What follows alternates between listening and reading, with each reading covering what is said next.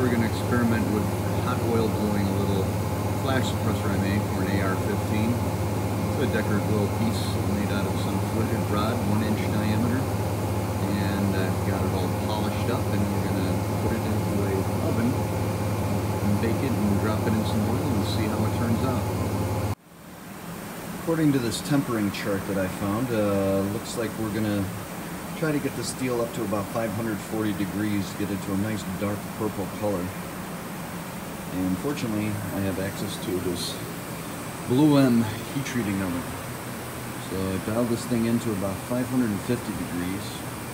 And we're going to put it in there and let it bake for a while. Let it get up to temperature, and then we'll look at it in about an hour and see if we got it up to 550 and what the color looks like. And after that, we'll pull it out and drop it in some oil and see what the final results look like.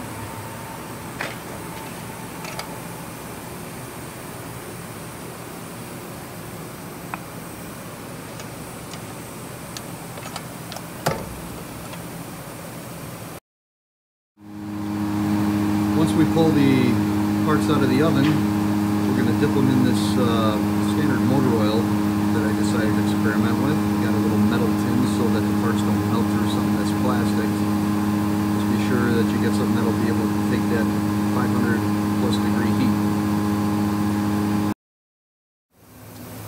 Alright, it's been about a half hour and I figured we'd check on the parts. Also, after I signed off before, I decided to put a second one in. We're going to heat up to 590 degrees to get more of a blue color. Looks like we're starting to see some color change on those. Leave them in there for another half hour and then we'll dial up the oven after we pull out the first one.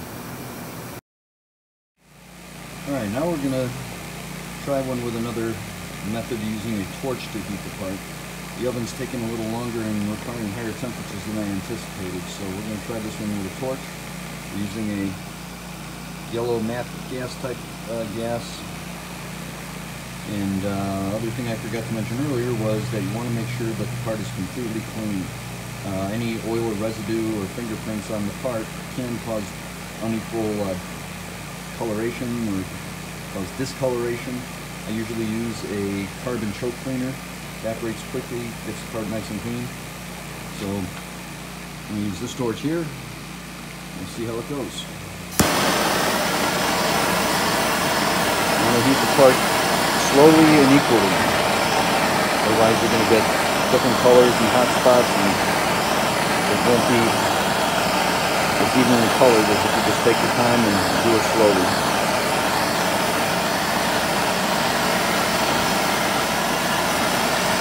Parts should change from the silver color into a white gold, into a dark gold, into an orange, and then into a blue, into a purple, and then into a blue. And if you go beyond the blue, it will turn a dark gray color.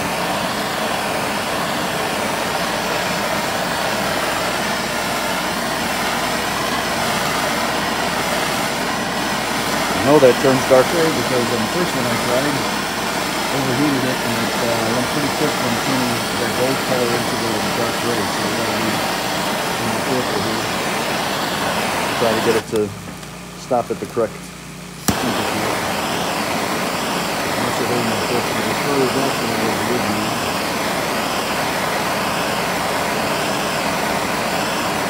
There we go, and now we're starting to get that gold color.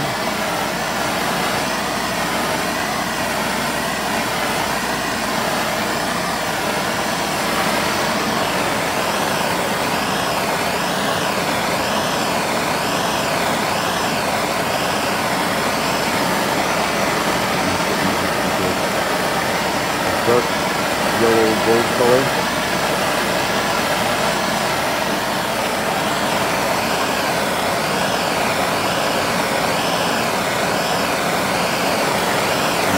Oh, there it goes. Look at that. Went into that purple color pretty quick.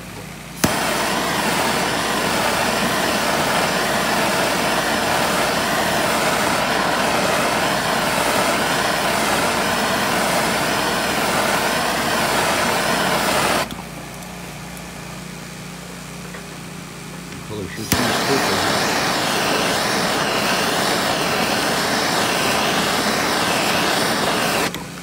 Now we're getting that dark purple color.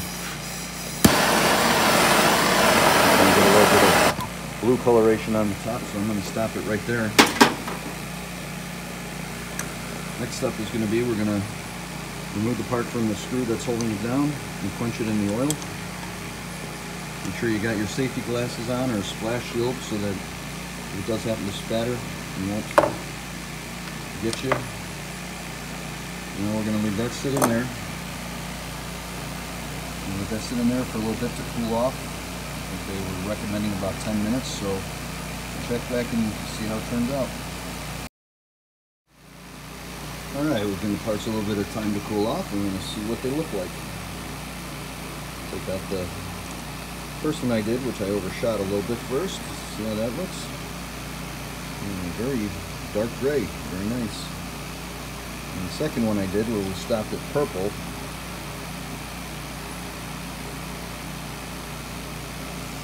and definitely has a little bit more of a purple sheen to it. It's very dark, and you may be able to tell a little bit, but it does have that purple sheen to it, which is nice.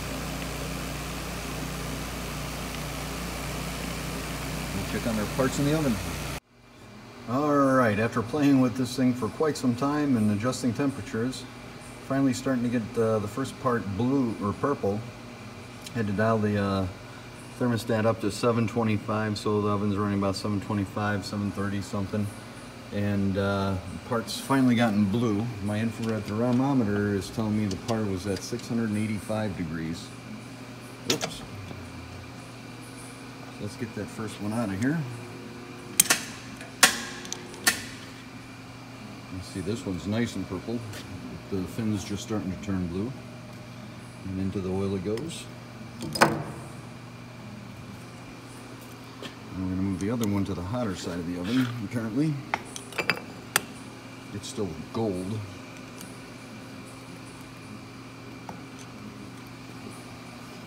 I'll close that off and check on that in a little bit. After dialing it up to 735 and letting it bake for a little while longer, we've got a nice blue color on this one here. So we're going to pull this one out, drop it in the oil, and it's really blue. That's nice. Hope it stays somewhat like that. We'll drop it in the oil, we'll let this sit, and we'll check it back in about 10 minutes after it's cooled a bit. Here we have all the parts that we did today. On the left is the one that was done with the torch, taken as far in the color spectrum as it would go.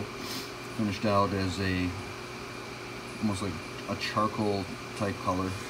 Very consistent all the way across. The second one is the one that we tried to stop at blue. Also done with the torch. This one has a little bit more of a color variation in it. It's going between gray and blue, probably because the torch is not heating the part as consistently. The third one is the part that we did in the oven and stopped at purple.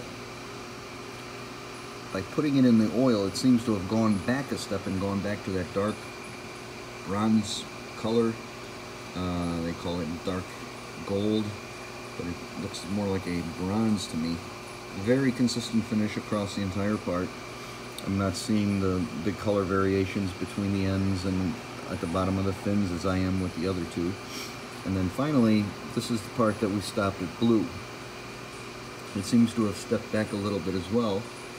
It still has a little blue sheen to it, but there seems to be a little bit of purple poking back out. So when that part goes into the oil, it must cool it down and take the color back a notch. So next time we may want to try and run them a little bit darker or into the next shade that we want them to finish at, and see if that brings them back to where we want them to be.